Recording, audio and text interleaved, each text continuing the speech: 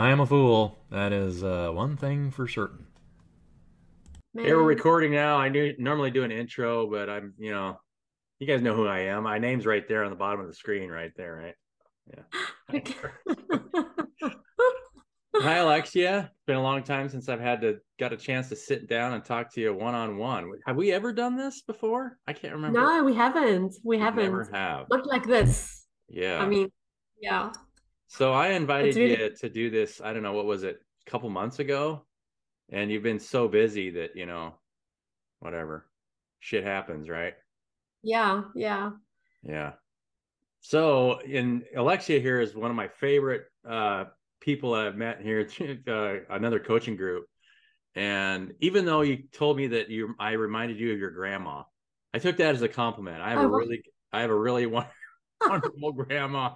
One of my favorite people in my entire life was my grandma. So, you know, I didn't think that, I looked like somebody that was bedridden, wearing a diaper or anything like that. So No, I didn't. no, no, no. No. No, my grandmother, the way that I think I shared it with you in the context. So let's share the context, Brian, Okay. because you've got such an open heart, and you're so open in your heart, and it's so easy to connect with you, and you radiate this natural and organic love and essence that my grandmother had. And it was really, I just felt in that moment to share that with you and just be really honest with you. And her name is Cristalla. She's not with us now, but physically, but Thank you. That's very the kind of crystal. you. That was very kind of Yeah, you to say. yeah. My favorite You're grandma, my dad's mom, she was a wonderful lady. She had to put up with five of the most unruly kids you can possibly imagine. I mean, anybody that can manage that group, I don't know anybody on this planet that could have done that except for grandma. oh my And I goodness. have a really interesting story about her. Oh my When gosh. she was older, she passed when I was still in college. She was very intuitive. She lived through the Spanish flu. She was born in 1903, and Mm. she got the Spanish flu, and Wow. she talked about it. She had an out of body experience because they thought she was going to die. And back then, the Wow. Spanish flu attacked was harder on you when you were younger because your immune system would attack Mm. your own body. And Wow. she had so many interesting stories. But she knew, and it was the last time I saw her. When I walked in the room, she was blind, you know, couldn't hear very Wow. well. But she knew the moment I stepped into the room, she said, "Oh, hi, Brian." And I sat Oh. down and, I talked to her for a little while. And I remember that was the last conversation I had with her. But just an amazing person. I even had some spiritual experiences where I felt like her presence was around me right after she passed. And it was, yeah, she was an I had amazing the lady. same with my grandmother when she passed. I think I was pregnant with my second born, Oh, you froze. and I just my back. Do, You're do, do, back. do. Yeah. Okay. So it was a summer's night, and I was laying down on my bed early evening, and the bedroom sliding doors were open, and all of a sudden this breeze just came in, and I could smell my grandmother. She always had this distinct, I don't know if it was a perfume that she wore, but it was a very distinct smell, and a beautiful smell, and the room just filled with the smell, and I knew she was there, and it was so beautiful, such a beautiful experience. And it's amazing Yeah. how smells work like that. I've had similar experiences where just one smell will take you back into, like, especially old memories, it's like, oh, or even deja vu, where, Yes, all of a yes. sudden a When you're smell or connecting a to a different sound. like dimension. Yeah. Yeah, it's like I just went through this, and now they're trying to think back. Okay, when did I go through this before? Was it in a dream? Was it? Yeah, I, Yep. yeah. It seems Another like life, reality bends maybe. for a second, right? It's like, Yeah, yeah, yeah. Yeah. That's so yeah, cool. And it reminds me of the movie Interstellar with yeah. Matthew McConaughey. And when I watched that, I was like, oh wow, okay. I need to watch this a couple more times just to get it on another layer, in different layers, but definitely multidimensional realities. And, the core essence of what I got from that movie is that through love, we can actually change the future and the past. That's something like that. But Yeah, where are I we at plan on now? watching. I don't know. I don't know. That is a really interesting question though, because I've always thought that it's like, am I existing in another timeline somewhere and that I'm not aware of? Maybe I'm doing Yes. something else over here, Yeah. or I don't know. I'm Yes. only aware of this one, so it's hard for me Yeah, to say. exactly. Yeah. Yeah, I don't know. So But tell us. I think that's like, yeah. Okay. Go ahead. Go ahead. Oh no, go ahead. Just go ahead and finish what you were gonna say. I was gonna say I think that's the magic of what Eckhart Tolle teaches, that being in the now, being fully in the now moment, and in the moment you're in now, in the presence that you're in now. And when you can do that, you're in the totality of all your realities, I think, Yeah. and you're affecting all the other realities. Well, and it's all collapsing around you, right? I mean, it's you have Mm, access to all that information. You just don't. yeah. It just Uh, opens up. Like you you just open up. yeah, and I've heard people talk about this, and I realized that I was doing it unconsciously a lot this last year. I would just set my intent to know something and then Mm, go to sleep. I don't need to know it now, but if I just set the intent, then it's like, your field expands when you sleep. And usually yeah. in those first waking moments, when you first get up, you'll have those epiphanies. It'll be the first thing that's in your Yes. mind, and it's like, oh. And sometimes if you don't write it down, you'll forget till later the day. It's like, oh wait, Gone. yeah. Yeah. I'm in the middle of writing this contract, that I was telling you about, and that's one thing, because there's so many things, if you're when you're writing a document where you have to think of what if this happens or what if that happens, to make sure that you're, and there's so many things. If you don't write something down, this happened to me yesterday. I was thinking about something and it's like, oh yeah, I got to put that in there. And then I forgot. And then I realized I forgot and I couldn't remember what it was. And so I was just like, all right, because when you forget Yeah. where you like lay something, it's almost pointless to try and focus on it a lot. You're better off just setting Yeah. the intent, or, okay, I'll remember set sometime, and then just, and then it seems like Yes. it comes Yeah. back earlier that way. Yeah. Yes. Yeah. Yeah. Because you're detached. You're detached from needing to know in the moment, Yeah. and then it'll just come to you. Yeah. Yeah. Just go with the flow, right? Yeah. Intentionally. Yeah. Intentionally going with the flow. So tell us a little bit about what you're doing right now. I haven't talked to you, I don't know, some time now. So I kind of have a decent idea what you're offering for your business, but I'm just curious. So I call myself an intuitive transformational soul journey coach. I don't know if I froze again. Did I freeze? No, you didn't freeze. You're good. Okay. Okay. Intuitive transformational soul journey coach. And what I do is I basically help mostly women, empowered women, to and just find home within themselves, so that they can live beyond the world's standards, so they can live according to their soul's higher standards, and in their sovereignty, and creating their heaven on earth. So I support women to do that. Of course, it means it is spiritual work, it is mindset work, it is heart work. I'm a heart activator, code keeper, and I help them to truly connect with the truest part of themselves and remember who they are, why they're here, and their magnificence, so that that can translate into their reality looking back at them, so that they begin to see the shifts and the changes, that the work that we did together happens on the inside, and it begins to reflect to them in the outer reality.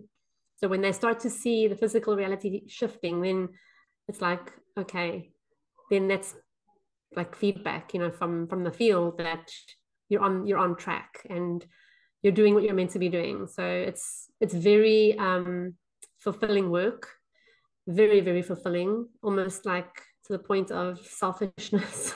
that I get to do something so beautiful and, help and, serve in this way. And yeah, that's basically what I do. Cool. It's very interesting you say mention the word selfishness, because I always uh, thought about this, and people, everything we do is selfish, right? But Mm. the way we turn it around in our mind, because I always think that the more that I can make other people's life fulfilled is going to be more fulfilling for me. So in a way, Mm-hmm. it's selfish, right? It's like, Mm-hmm. Yeah. because if you identify with everybody else too, right, and you're Yeah. trying to create all those relationships, I mean, it's just how you identify self, right? It's just Yeah, this exactly. little me or the big picture. Exactly. Yeah, I love that. I love how you put that. Yeah. Yeah. Because uh, this is only you at the Yeah. end of There's the only day. one consciousness There's in only reality. one of us. So, and we're just experiencing ourselves in an infinite number of ways. Exactly. Yeah. Yeah.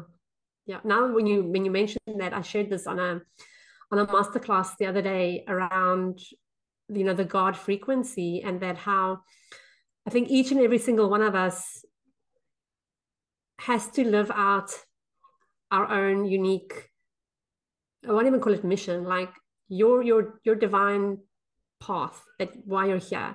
And when you do that, when we're able to lock in, our bit, our soul piece of why we're here, what we're meant to be doing, how we're meant to be like living this life, you're locking in uh, a certain harmonic or tone of God frequency, of God, of creator, that only you're able to express because of your unique design of you. And every time you move through that, and you're living your life through that, through your uniqueness, through your authentic self, right? You're unlocking the next harmonics, let's say, of God. So we're basically we're basically like unlocking, like with each challenge, with each evolution we want to experience, and that creation and creator wants to experience through us. We're actually opening up to another level of God frequency being expressed through us. And I think if everyone lives that way, plugged into their divine authentic self and soul purpose and soul mission, we're basically activating heaven on earth, on the planet. And it just makes it so much more, how can I say it, like,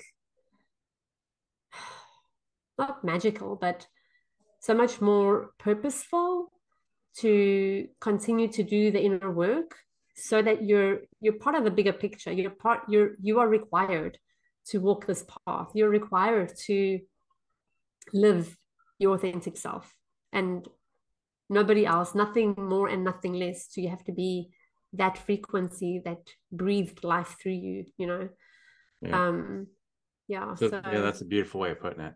I always just picture as everything is just growing, right? Because you're it is uh constantly.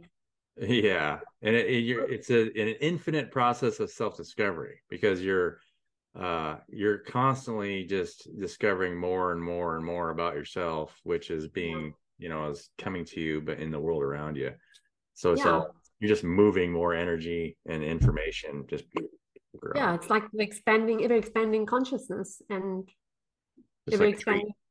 Yeah. It's pretty cool. Yeah. Yeah.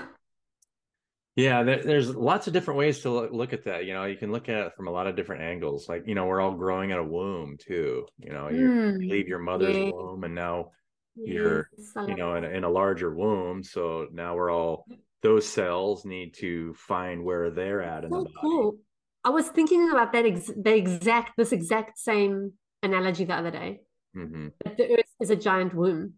Yeah. It's mostly water, like the It's womb. exactly like your own body, right? Yeah. We're all just Yeah. cells of a larger body trying to figure out where we're supposed to fit. Yeah. Trying to And until figure you out our feel it, jobs. until you figure it out, you're going to be unhappy, right? Because you're not really Yes. doing what you're supposed to be doing in the body. Yeah. If you're just going to the 9 to 5 and going to work in it, wherever. I mean, maybe that's what you're supposed to be doing. Mm-hmm. There's there's a everybody has what they like to do more than anything.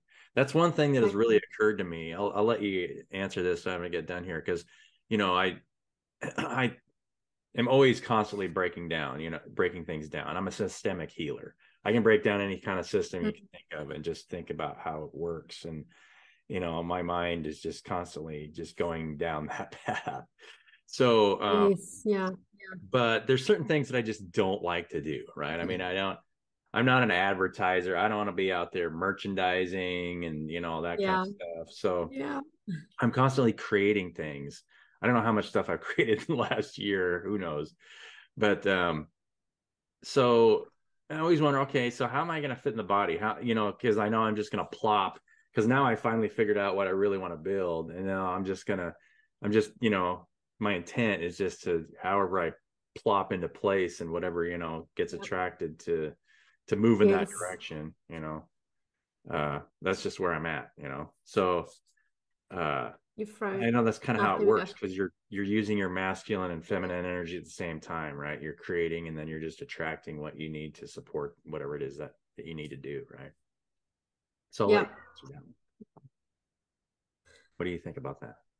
No, I think like when you share how you've created so many things, like those little creations that you've already done, they led you to where you are now. Oh yeah. I mean, it's part of the steps that you had to take. It's part of, I was listening to someone on Instagram today, Victoria Washington, and she it just really resonated with me. It's part of the development of, like if you think of the old way we used to take photos, the camera film, the little roll up film that you pop in the camera and that gets developed and you get your photos. We're in like, we have to be willing to develop our character to be able to hold, the frequency that of abundance, or the frequency of your container or your business. We have to be willing to be developed, and I think those creative things that you were part of, that's part of your development and it's part of the process. Because if we're not willing to go through those like phases, you're gonna get caught up in like other things. You get caught up in trying to do stuff that somebody else is doing, or trying to mimic somebody else, another creator, and then you're actually taken off of your path of your soul, your God-given gifts, and why you're here and what is wanting to be birthed through you. So develop the mindset, develop the stamina, the bandwidth to hold what the higher vision is showing you. And Yeah. it's part of embodiment, it's part of integration. It's imagine, like, I'm sure you learned so much through that whole process of the past year about yourself. Oh yeah. Not only about just life is mostly just about letting things go. Wouldn't you Mm-hmm. agree? You just Yeah. constantly just letting things go that just don't matter. Yes. It's like, well, Yes. that doesn't matter. And I resonated with something that you told me, I think it was before Christmas, where you were just kind of prioritizing your family. Finally, that you were spending too much time in your business and you kind of try to prioritize your family and your internal relationships for a short time. Yep.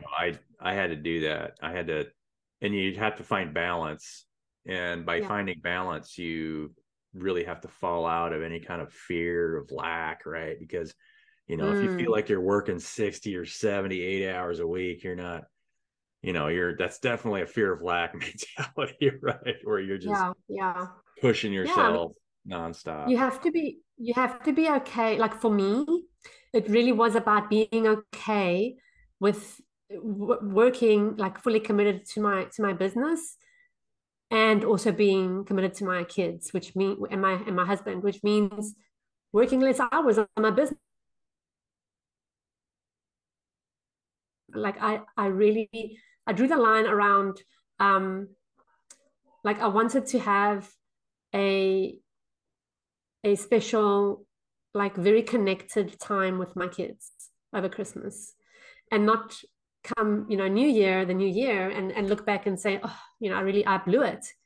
I really blew it. I was so lost in my business, or I was so lost in like creating this class and this program and blah blah blah. that I missed out on, like really connecting with them. And I think we have to take these deeper looks, within us, and really, it comes down to, I think, to values. What values are driving you, and if you're fully aligned with your values, then you're okay. You're okay with, saying no to something or somebody and saying yes to what's driving you like fully at the soul level. Yeah, stay fully connected with, your family and your internal group. Because if you ever feel like you're not fully connected there, like you're kind of pulling apart, then it's like, all Yes. right, I'm too far in this direction. I need to Yeah. adjust. Yeah. Yeah. Agreed. And I think having kids, they really like reflect that to you very fast if Oh, you're yeah. disconnected. They're like, you wake up. Your kids are, I think you're a little younger than mine. My youngest is 15 now. So Yeah. he's a teenager. In order for me to connect with that boy, and I remember what I was like when I was a teenager, Oh, man, yeah. my parents and I did never have conversations, even if we Uh, sat down and had dinner together, there was, if they asked me questions, it was clicks and grunts, right? And there wasn't much going on there. He's actually better than I was, give him credit. mm, He's a lot more, I grew up in a little bit different environment than he did. He's forced to interact with me because I don't want to lose contact with him. Right. I mean, I love my boy and I want to make sure that, he feels supported by me, no matter what he's going through. So, yeah, of course. yeah. For sure. Yeah. Yeah. And it's a critical time. I think the teenage years is a critical time, and it doesn't last forever. It's temporary. So it does require some patience. But I think, like, my youngest is 6, Sophia, and Cristiano is 10. I think a lot of the work happens before the teenage years, where you get,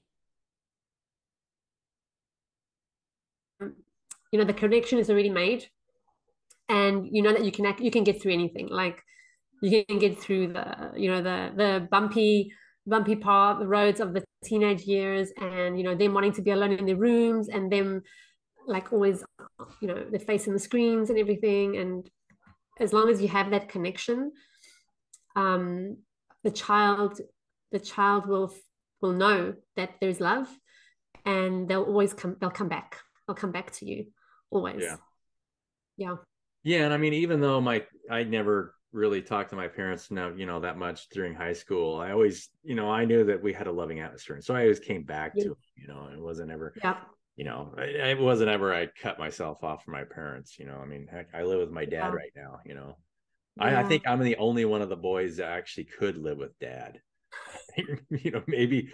Maybe now it's a little different, but I think maybe dad could maybe live with Andy for a while because Andy's changed a little bit. But for the most part, dad and I have been together here for about 6, 7 years, and Oh, ever since wow. mom died, right? Yeah, So that's special. Yeah. yeah. Just give me a second, Brian, because I need to just tell the kids to lower their body.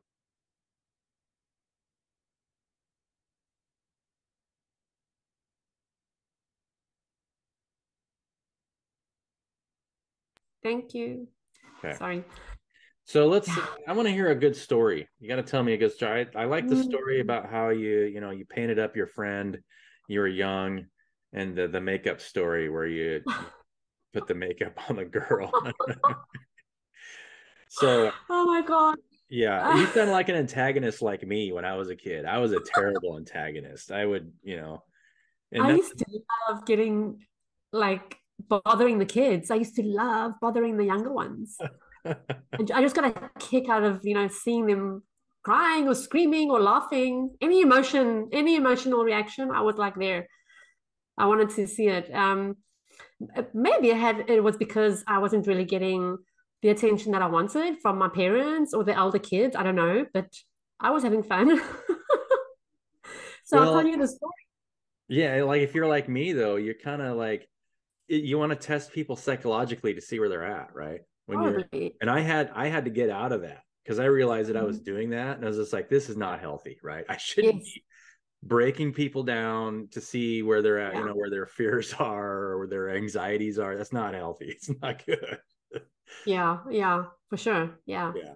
So the story that you're referring to, I think I was about how old was I? She must have been about 3, so I must have been about 9, 8 or 9 years old, and we were at. So I grew up in South Africa, very big Greek family, and we were at one of my aunt's house, and there was some sort of like party, lunch party, I don't know, barbecue or something, and we were all there, and all the moms were in the living room area having their tea and their cakes and their coffees, and this one cousin of mine, her name's Anne in English, Anna in Greek. And she just loved putting makeup on, and she just loved getting into her mom's closet and putting on the heels. And she loved lipstick. So I pulled her to the side this day and I told her, Anna, do you want some lipstick? And she's like, yeah. So I said, okay, come. So How I old took her were out. you when this happened? I think I was about 9. Okay. Yeah, I think it was about 8 or 9. So I took her outside in the garden. And she's such a beautiful girl. I mean, she lives in the same town as us now as well. Wonderful girl, And I took her to the garden. We hid behind a bush. Well, I hid her behind a bush. And I took the lipstick, a bright red lipstick that I had taken from my aunt's room, started to put on her lipstick. I was putting on her this red lipstick on her beautiful lips. And then I just started to draw to draw all over her face. And I was like, "Oh, you look so good. Go show your mom. Go show your mom how beautiful you look." And she went, and they freaked out. And she was just smiling. She thought she had, her makeup done. It was beautiful. How many It people were was. there? Was it during And a party? it was so funny. I mean, and we still talk about this today. And it's such a beautiful memory. But also, like my sisters, when they hear the story, they're like, "Yeah, you were a little devil, Alexia." Even if you ask any of my cousins, they'll start going on about how I used to bother the kids. And if people who know me now, they'll like say, "No, no," but people change. It's still in there somewhere, right? You think? You gotta let it out every once in a while. I love I love to tickle my kids, until they like can't breathe. I don't know if that counts. My oldest daughter was just reminding me of this because I used to become the pincher monster, right? And I'd come after him, and I don't do that anymore, and I don't do that to my younger kids because I used to pinch and Yeah, my mom used to do that. Yeah. But she used to like pinch like under our skirt, on the thigh. And she used to like really I pinch. know. Like, Mom, Yeah. what the hell? Close to your hip flexor where you're just like, yeah. Yeah. Oh yeah. I was terrible with my older Yeah. kids. It was but it's funny though when they come back and they say that was their favorite memory, even though Yeah. they Oh. it's like, all Yeah. right. Because she tried to get me to Okay, do but it you again. I was like, I can't do that on call. I can't do that on call. Yeah. Oh no. Yeah. So do you have any questions for me? I never ask anybody to see if they have any questions for me. Um, what can I ask you? Yeah, like, are you happy right now where you are in your life? Oh yeah. Well, I just, Good. at some point you just finally let go. So, this is actually, I was watching this movie because I hadn't seen it in a long time, and I heard this quote last night by Mm. Christopher Walken. It was Mm. from The Wedding Crashers. Have you ever seen The Wedding Crashers? I have, They yes. are just the worst people on the world, right? They're just crashing weddings, just I trying to get imagine. girls. Wow. And it is funny. I mean, the movie really is funny. But he finally, his daughter, he plays the Secretary of State, and his daughter is picking out flowers, and she's not happy with the guy she's going to marry. And he says, look, we don't know what's going to happen tomorrow. All we can do is make the best decisions today with the information that we have. And I was just like, wow, that's really good advice. If you just let go of what happens tomorrow and just do what it feels is right to do now, then that's all you can really do, right? I mean, there's nothing. Yeah. Yeah. If you get too focused on what could happen, then you're never going to be present. You're never going to be No. happy with, So I thought that was really interesting for such a profound quote from, a well-known actor, and such a basically just a bad comedy. You know? It was actually the best part of that movie. It was the most definitely the most spiritually enlightening quote in that movie. Wow. Yeah. Ah,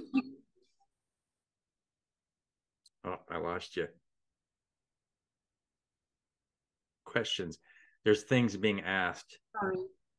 Um, it reminds me, like the quote you shared, it reminds me of um, like I did my life coach training in 2011, one of the best things I ever did. And my trainer, who were still very, very good friends, he shared with us, he just was sharing how if you're able to follow your excitement, your bliss in every decision, in everything you do, you can be sure you're gonna build a beautiful life. If we're like what you said now, if we're focused on what might happen, what might go wrong, you're literally plugging into what you don't want from your life instead of plugging into the potential of what you're calling in and what might be possible because of what you're considering. Mm-hmm. And you can always like tune in. Is this in alignment with my bliss, with something that brings me excitement? Does it get my juices flowing? And you can decide, you can decide like that. Yeah. Why not?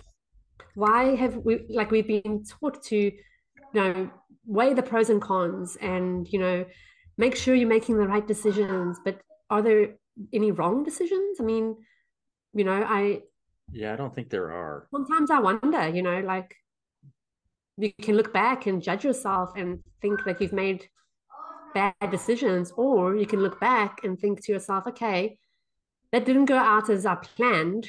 What did I learn from it? And what did I gain from that moving forward? And of course, it's something that you have learned that's going to support you in something else, because I think everything happens for a reason. Yeah, my whole this past year is in support of that Right. because, and I just got done writing a book. I need to edit it and do some other things before I start throwing it out there. But um, if I at any point, you knew me at the beginning of last year, I was, trying to start that decentralized decision making program. And if at any point Hmm. I had an investor show up and say, "Hey, let's build this, let's start selling to the public," then I would have just started I would have started making money, but I wouldn't have Mm. learned all the lessons I did later than year. And I wouldn't be building what I'm building now. I never would have got there. So, and I felt like there were doors that got closed for specific reasons. It was like my higher self was making sure that I was being guided in the right direction to where I was supposed to go. Otherwise, like if I would have just said, "Hey, I need to get finance," and just totally plugged in and went after funding over and over, then I wouldn't be where I'm at now. I wouldn't be. Mm. Um, so to be honest, I've completely let go of any expectation of even what I'm doing now is where I'm going to be. Because Yeah. it's like, you just don't know. You just allow your higher self to keep feeding information and then going down the Yeah. path you're supposed to go down. And then if you're doing that, you're always supported. You don't have to be worry about not being supported. When you look at it from a higher perspective, you're always in this abundance. Because for true abundance for me is just being surrounded by the people I love and being able to spend time with people, the way I want to spend time with them. So that part Yeah. doesn't really mean, having, it wouldn't matter if I had $1 billion in the bank or $10, as long as I'm doing the same thing, right? It really does not matter when Yes. I think of it from a higher perspective. Yeah. So, yeah, I mean, that's my story behind, especially this past year, and I wouldn't have learned, you know, I have a good friend that I talk to quite a bit now, and she made a lot of money when she was younger, and she ended up getting into social groups where they were You're all really crazy. competitive about making certain amounts of money, and it really drove Hmm. her to be competitive, and she ended up having a heart attack, and she had to pull Wow. back out of that Mm. group because she says she couldn't she just couldn't do it anymore. and she's much happier what she's doing now because she finally started following what she really wanted to do instead of being competitive, you know, in um, that high business environment. So Yeah, it's I think it's an over masculine, being in your over masculine, um, it's not sustainable. It's just not sustainable. yeah. Yeah. But like share another question for you. You went you went on a river recently? You spent some time on a river last year, I think. I was on the river a lot last year. Yeah, I love Yeah. rivers. And how does that support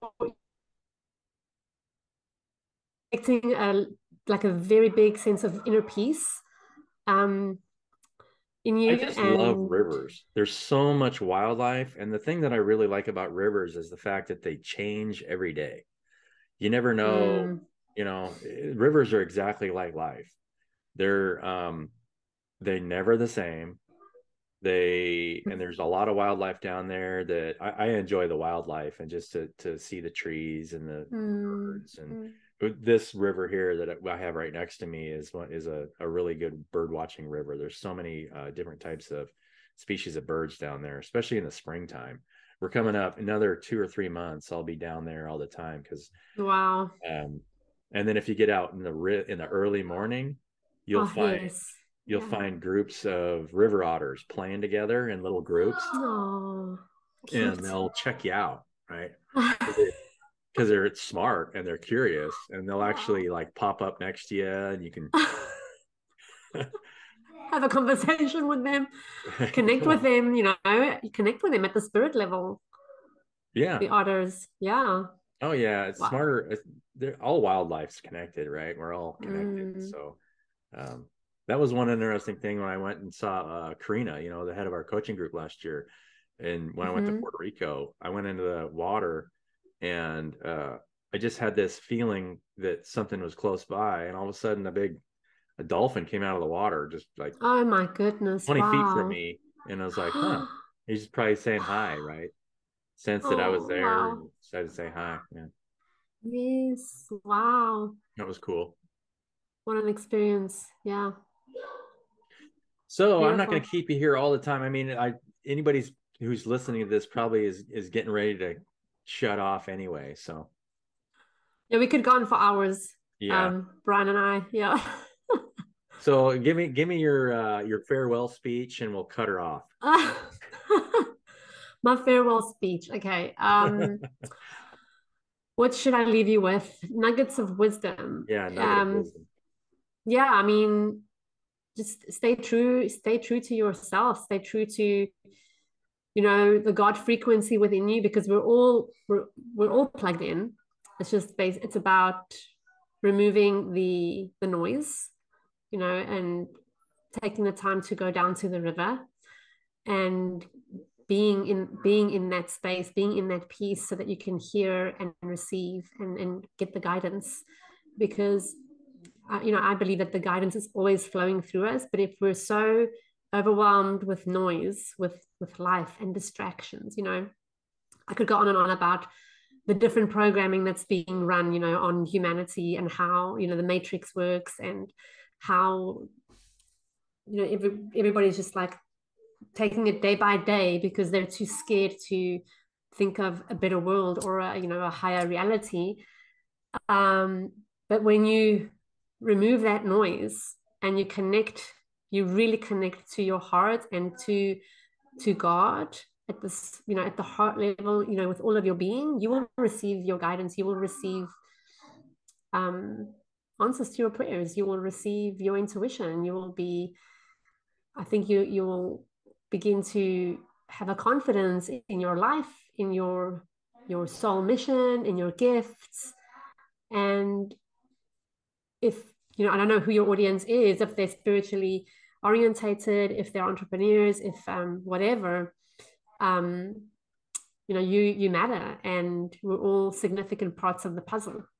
And you get to plug into what that piece the piece that you're here to be, and start to function from that higher vibration. Thank you, Alexia. I That's don't it. think I could have done better. That's for sure. That's it. But it's a What's common your, message, right? yes, it is. And I've Yeah. started hearing that message a lot lately. Yeah. And everybody I that's think been successful. 2023, yeah, I think 2023 is like really um a very spiritual year. Um Also because numerically it's a number seven, it's a spiritual year. And I think everybody's being called to connect to, their spiritual values, and like really start to live in a higher vibration, higher reality, with like surrendering, like letting go of what doesn't matter, letting go of the conditioning, the programs, the stories, the excuses, the illusions, the holograms. um yeah, and there's a lot in every single context of your life. There's stories being played out. Every single context, whether it's with your kids, whether it's your marriage, your partner, your relationships, your business. There's stuff there. If you're feeling any form of like feeling stuck or confused, go deep, go within the story. What is it? This is my year. I'm the year of the rabbit. Oh, it's your So year? yeah. Because Cool. every 12 years it's your year again, right? For the Chinese Yes. zodiac. So I'm Yes. 48 Yeah. this year. So this is my fourth year of the rabbit. You're 48. Yeah. Yeah. Well, I'll turn oh, by the way, 48 have on you November 19th. have you thought of a title for your book? Yeah. Do you have a title? Okay. It's Cool. There is only one heart. That's the title. Oh, wow. That's beautiful. Yeah. Because Yeah. that's actually the reality we live in. We're all connected right here in our heart space. That's where we're Mm-hmm. connected. Mm-hmm. And Yeah. when you look at a larger picture, like if you look at a Mm-hmm. galaxy, you're just looking at a heart, and Yes. everything's collapsing towards the heart. And it doesn't matter what you look at, or you're either looking at a Yeah. cell or an atom or a tree, right? The heart of a Yep. tree, it's all collapsing Yes. around the heart. Yeah, that's beautiful. Yeah. That's beautiful. I love that. It's the unity consciousness. Yeah. Yeah. Okay. Beautiful. Thanks for joining me, Alexa. Thank you so much. We'll keep in Uh, touch, right? we'll keep in touch. Thanks so much for the opportunity, and lots of love to your audience and to this beautiful space you created. Thanks so much, Brian.